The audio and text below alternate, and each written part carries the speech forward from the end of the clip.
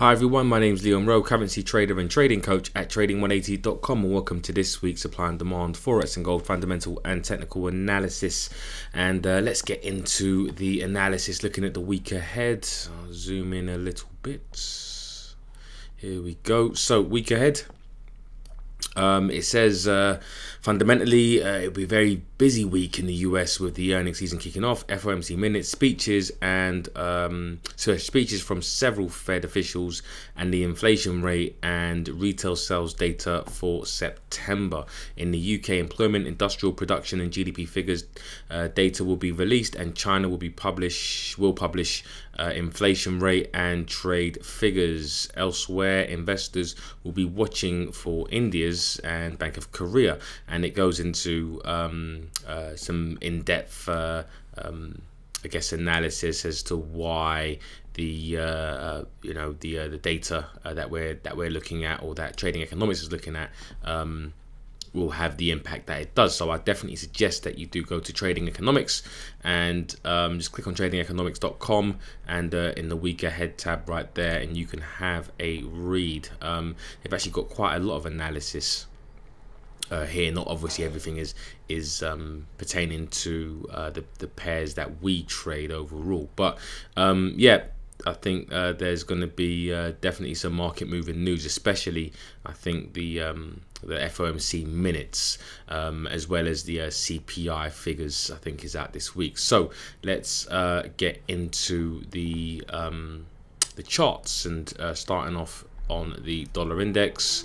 And the dollar index is just a measure of dollar strength against the basket of currencies, and it's always best to zoom out and see what's happened over the past year to date, or at least 1 year.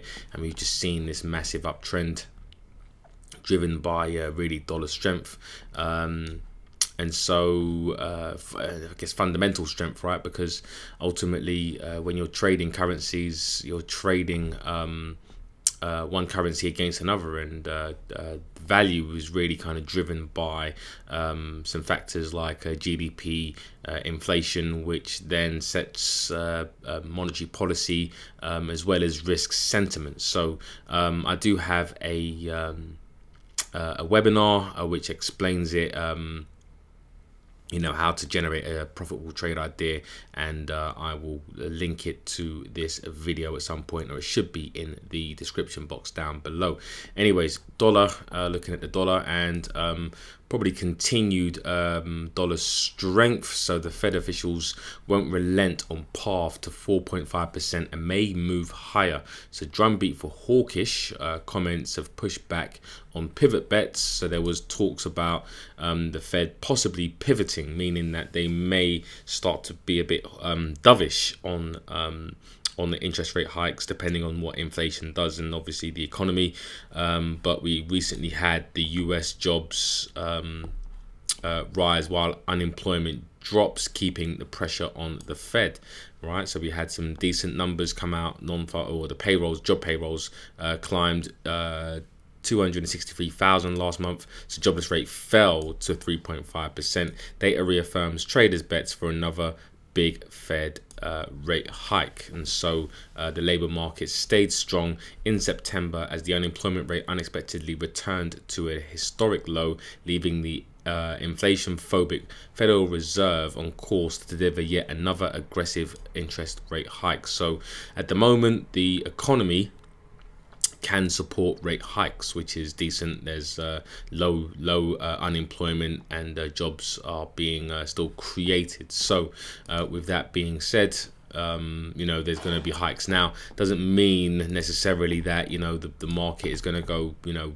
to the moon, right? That's in the short term. Nobody knows what is likely to happen, but in the medium to long term, my thing is that looking for bargains, right? So if you have price actually come down to an area where you want to get long, so ultimately you're using fundamentals and risk sentiment to determine your trading bias, and then only look to trade the currency in that direction. So ignore any I'm not ignoring any supply zones. I'm looking for pullback to demand zones. Now, this is, you could consider this demand, not the strongest area of demand yet,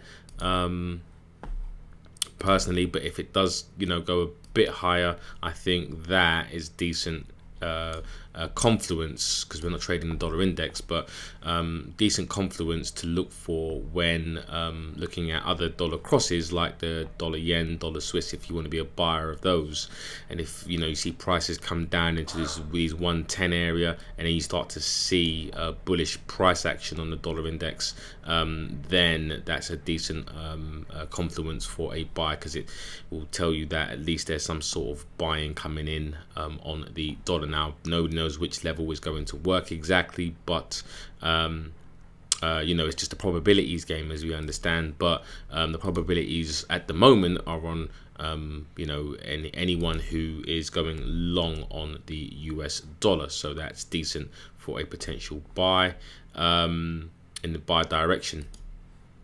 Looking at the dollar yen and the dollar yen, this is last week's analysis. I was thinking that if prices do come down to this 141.50 area, I do want to be a buyer here. The yen hasn't necessarily reacted in the face of intervention against the dollar. We had some intervention and had Bank of Japan intervention in over maybe about 20 years, and so thought maybe it would have sold off, but fundamentally the yen is probably still one of the weakest currencies.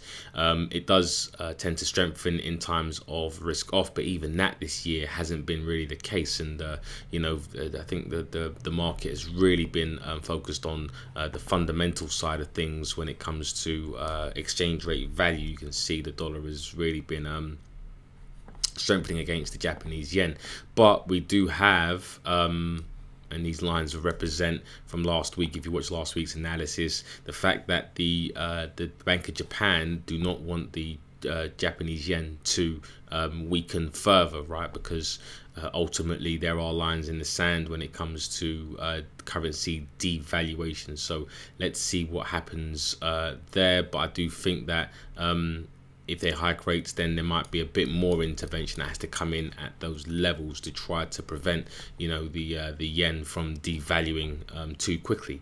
Moving on to the Swiss franc and zooming out a bit, and we've got I'm not really too interested in this pair fundamentally, but nothing's really changed from last week. You do have some supply over here. In terms of market high, and then you got your market low, which is here. Market low, really just understanding where expensive and a bargain area is, right? So over the past since what's that, May 22nd, the market has deemed the $1 area as an expensive area, and the 93 area as a bit of a bargain for the US dollar. So this has been expensive, right, exchange rate, and this has been a bargain exchange rate, and so we're heading back up to potentially another expensive exchange rate. And with, I think, the dollar, again, the path of least resistance is currently to the upside, and so any pullbacks into a zone maybe here or anywhere down at these lows, that's not quite hidden supply, but you got a wide demand zone there, I think is decent for a potential buy. If you're looking to buy the dollar, if you're looking to sell the Swiss franc, then really up at the absolute highs would be where I would be looking, but not really interested in this pair. Dollar CAD, similar to the Swiss in terms of not really being interested, but if I was, the path of these resistance is to the upside in a risk off environment. The dollar does do better than commodity currencies like the Canadian dollar, so you can start to see obviously what's happening with the dollar, right? So but where we are now, we're still above the monthly moving fair value. So personally, I prefer not to trade above fair value, right? That's what moving averages are, moving fair value. And if you if you think about it in the context of value, then what's expensive and what's bargain prices or cheap prices, then you really want to look for at least fair value and not trade at market highs. So as soon as prices would come down to anywhere around here, possibly, there's no really demand zone here at the moment. I mean, you could draw one there, but it's not going to be the strongest unless it kind of breaks to new highs, and then a pullback would be decent. But I think the nearest decent demand zone, if you're looking to buy the US dollar against the Canadian dollar, is going to be below fair value. And then really down to the 132s, that would be a decent pullback for a decent long trade. Moving on to the New Zealand dollar, US dollar, and again, commodity currencies not doing so well against the US dollar. And you've got I think probably this area here is the nearest price, the 59.60 area, before you can really start to look for any kind of short trades and buy the US dollar. Again, there is some supply here, but it's below the monthly moving fair value, so I'm not a fan of that.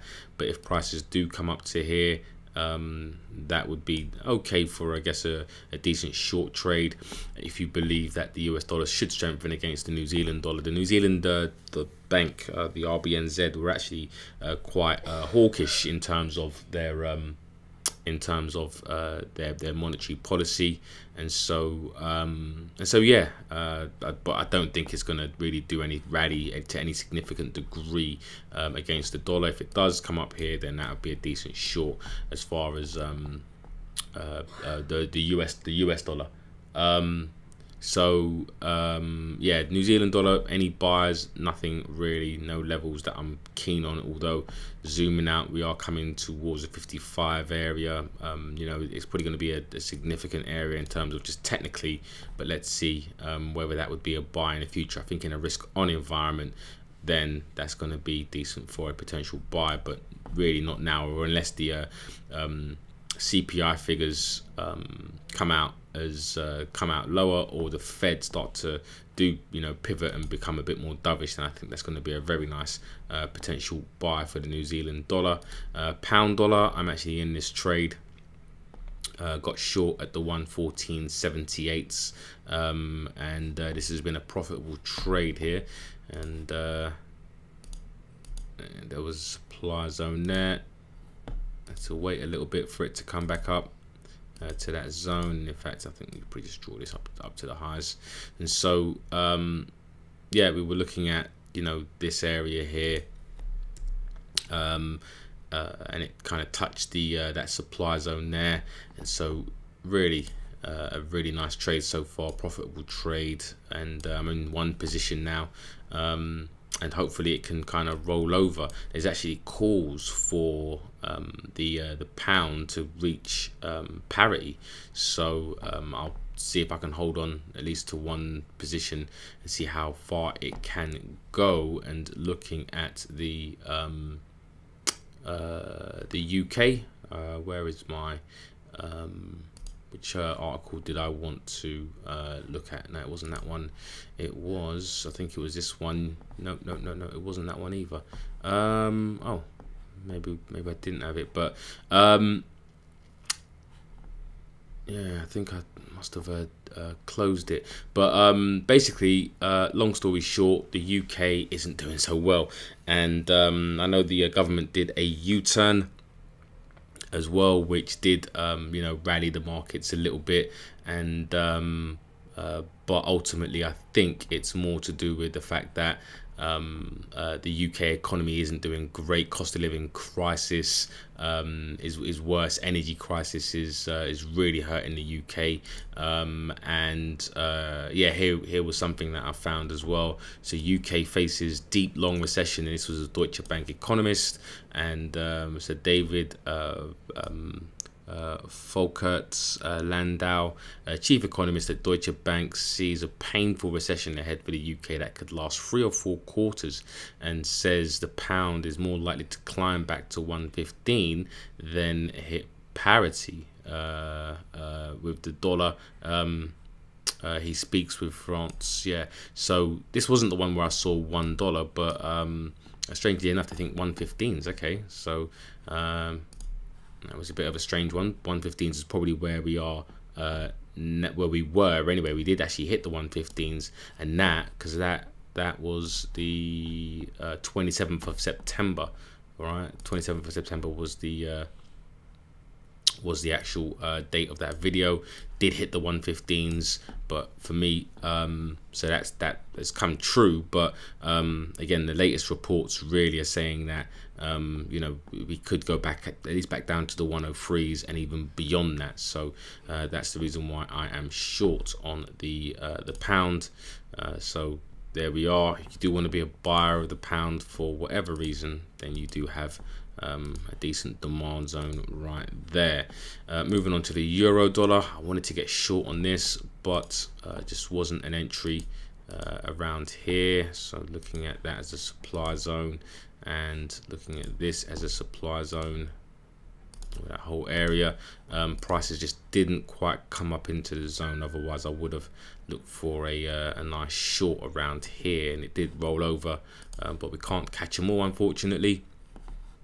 But with the euro, you do have I guess a bit of hawkishness, and the ECB Nagel wants significant rate hikes to fight higher prices, and central bankers must be more persistent than inflation. And the Bundesbank president Nagel comments in Süddeutsche interview. So no surprise here that, you know, you do have some hawkish members of the European Central Bank who are looking to try to get inflation down by trying to raise rates as much as possible. But the problem for Europe is that they've just got lots of issues going on with Russia and the energy crisis and cost of living and a cold winter, which if you hike too much will then you know, has economic effects.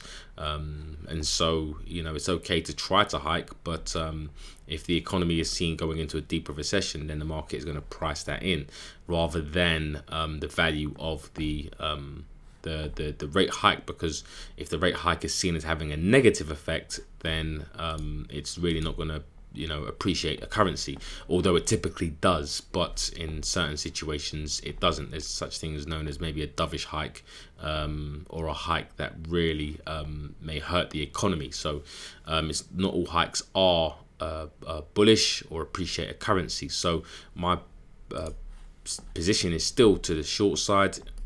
If prices do come up here again or even higher, then I will look for personally an entry. This is not a trade call, of course. This is just me telling you what my my bias is and where we should be going. And I've been short on the euro dollar for 18 months, you know, for pretty much the whole of 2022 into 2021, going on 19-20 months. You know, we were short from somewhere around the around February, I think it was, 2021, somewhere around here.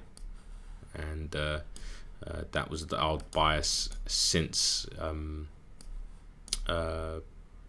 doing the fundamentals, and we can see how it eventually played out. Anyways, looking at the Aussie dollar. The Aussie dollar again in a risk off environment. The US dollar should strengthen, but also as well the Australian dollar and the RBA came out recently and pretty much said that they did a dovish hike, which is they didn't hike as much as the market expected. They were supposed to hike 50 basis points, but they actually hiked 25. So the market is taking that as being quite dovish, alongside an environment where you do have where we're more probably risk off than risk on, the dollar being very hawkish, the US dollar being hawkish. So any pullbacks into that zone, although it's not the greatest supply zone, for me, I wouldn't necessarily get involved in that, but you can.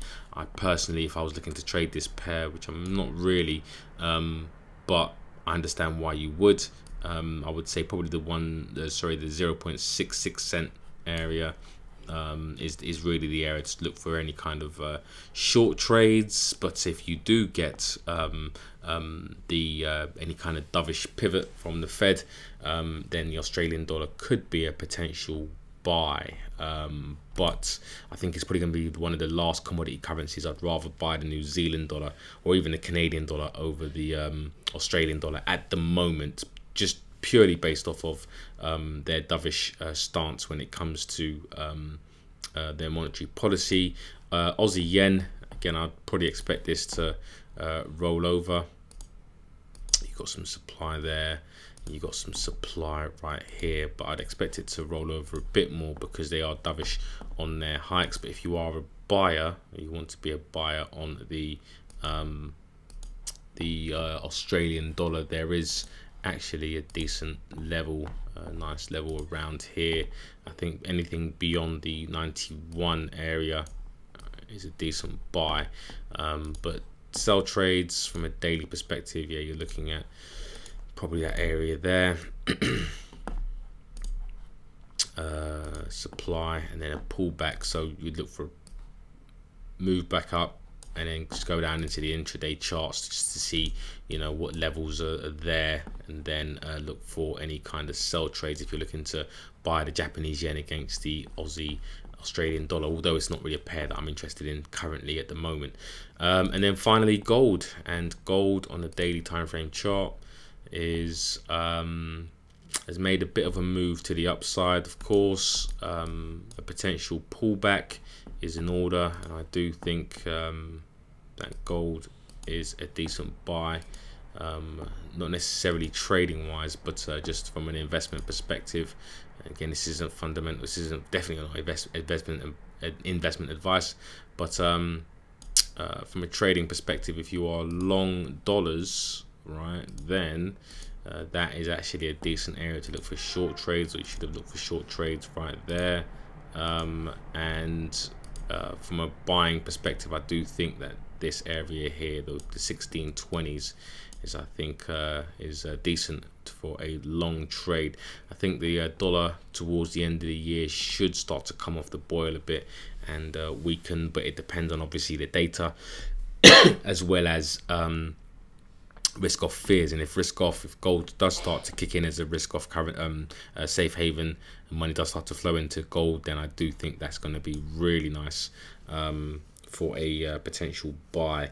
Anyways, guys, that's it for this week. I will see you all in the next video. Take care and speak soon.